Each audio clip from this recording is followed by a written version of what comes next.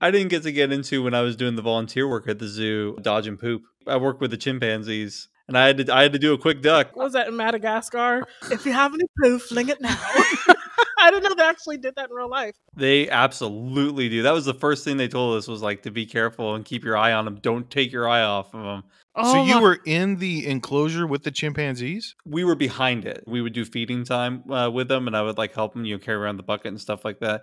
And they would, get all worked up and riled up. But the youngest one was ornery. One time I bent down to grab a bucket, and I looked up and I saw him reach his hand down. Oh, no. And I had to keep checking my hair because I wasn't wearing my hat at the time. And I was like, oh, I hope I didn't get any of my hair. Oh, it's so gross. Did you ever get hit once though? I didn't get hit. No. It's bad enough when you step accidentally in poo. Yeah, but nobody wants it thrown in their face. Exactly. That's like the worst.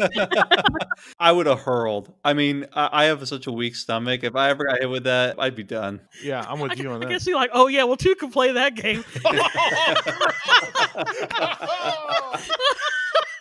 You know what, though, Sarah? It's the only way they respect you. You guys are terrible.